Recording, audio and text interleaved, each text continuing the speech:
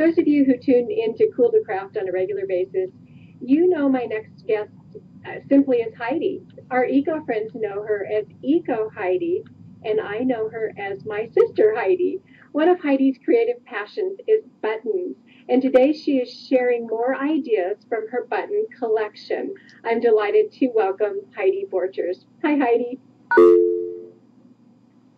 Hey there, and I remembered to press the button too today. Hey, today I'm in my sister's house in the Eastern Shore of Maryland. Candace's house, and Tiffany's here too. So Tiffany's actually right down the hall from me. I'm in Candace's office, which is a wonderful office. It's very magical. You can see like the pink castle behind me. So I'm really so excited because there's so many things in here that are just fun. But I'm going to show you some more things today on buttons. And I'm working with the Blumenthal Lansing buttons. I love their buttons. They have every kind of button imaginable. They're beautiful, colorful shapes. They have, they have plastic ones. They have ceramic ones. They have just all kinds of them. So when she sent me some beautiful samples, I just had to work with them. So a couple weeks ago, I did a bracelet on the plastic water bottle, and I made these buttons because I had seen the Blumenthal Lansing booth at the National Craft Show. I thought I've got to make some button flowers. So here's some of the button flowers. I'm going to show you how to do them. I actually use a skewer, wooden skewer, for the stem. I'm going to put this down now so you can see my workspace. And because I'm not in my studio, you're going to have to bear with me because I'm kind of in a little table here in the corner. So the first thing I'm going to do is I'm going to cover my skewer with a strip of fabric that I've torn. I like to tear the edge because then it gives a little bit more texture on the skewer. And I'm going to take a little bit of glue. I'm going to put it on the end of my stick. And I'm going to put it like about a ½ inch down on the stick. Can you see that? And then I'm going to wrap. Turn it around. I'm just going to wrap and go down and just wrap the whole thing. And that's going to be my stem. Oops. And if you don't have enough, by the time you get down, I didn't even figure how much, you can just kind of rewrap and just do it a little bit more loose. When you get down to the bottom, I'm going to cut, and I'm going to put a little bit of glue to kind of seal that on. And if you guys have any questions, I cannot see my screen at all, so just hold them until I get to the end. Okay, there's our stem. Now, I've got all kinds of the buttons out here that came from the package of the Blumenthal Lansing buttons. There's all kinds of, there's flowers, there's these wonderful little felt things that come in with them. And all I do is I start to stack them, and I've got one here stacked. But what I'm going to do is I'm going to put them together with just some embroidery floss. And in order to kind of use the embroidery floss like a needle, you need to put some glue on the end of it.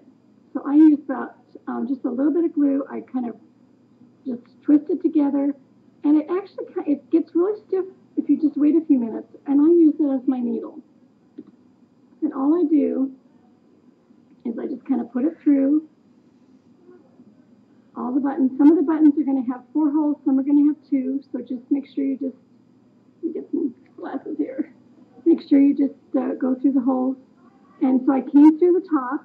I'm going to go up through the bottom. Let me see. Just keep going up. And actually, on the actual button flowers, you're going to do this a couple times. And I'll show you why in just a second. And see how that works as a needle? Because it's really stiff by the time you put glue on it.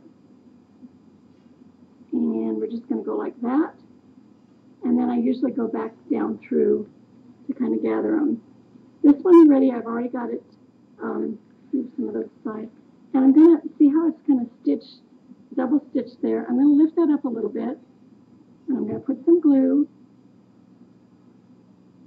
Just like that. And I'm using the Aleene's quick dry tacky glue. It works really quick and puts it together for you really fast. And I'm just going to put my stick or my stem that I prepared right up in there. And then I'm going to turn it over and I'm going to tie it really tight. Like so. And then I'm going to just cut it off like that, and you have your flower. Now, I also brought some ribbon. Because, you know, it's amazing when you go out and you show people how to tie just a simple ribbon, that a lot of people don't understand that there is a way. I have to tie it this way first. There is a way to get your bow to be straight. And that's if you always have, when you go to tie it on, if you always have, use the bottom part first. See how you have, when you tie it on a stick like this, the bottom down, that's what you want to tie first. And you're going to create, whoops, I'm doing this upside down backwards. Okay, if you have, use that bottom one first, come around with the top one, you will always have a perfect bow. And you have to kind of work with it a little bit, but it won't be lopsided. That's kind of a hint from many, many years of tying bows. See, you'll have the bow where you have the two loops and the two strings hanging down. And I kind of cut it like so, and there you have it. Now, let's say you want to sell these. I think they're great for like selling in like a boutique or anything. I put a cute little tag on here, and let's see if we can see what it says. Button, who's got a button flower? And then on the back, I put, let me read one more. On the back, I typed it on the computer, and I just typed a little thing that says, what do you do with your button flower? Give it as a gift, buy lots, make an arrangement, make up a game, use for wedding favors, package tops, baby showers, and just have fun. And then I put my name on it. And that's all that's all there is to it, button flowers. Now, I did have Tiffany put up a couple of other pictures on other things that I've done with buttons, because I just love buttons. So Tiffany, if you could show maybe one of those other pictures, and I'll just to kind of give you just some creative fun. There's a frame covered with all kinds of buttons. It's actually a mirror, and attach a wire to it. And I actually layered it. I put a lot of buttons on top of buttons. And every time anybody comes in my studio, as many years as I've had this, people absolutely love it. Okay, and I think there's also a box there. There's a box. And that's actually just on a paper mache box. And then there's a little round paper mache box on top. And then, Tiffany, do you still have that, the mosaic one? I think we showed it.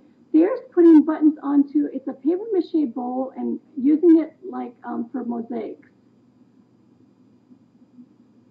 Just lots of fun. So that's what I have right now on the button flowers. So we'll go for it and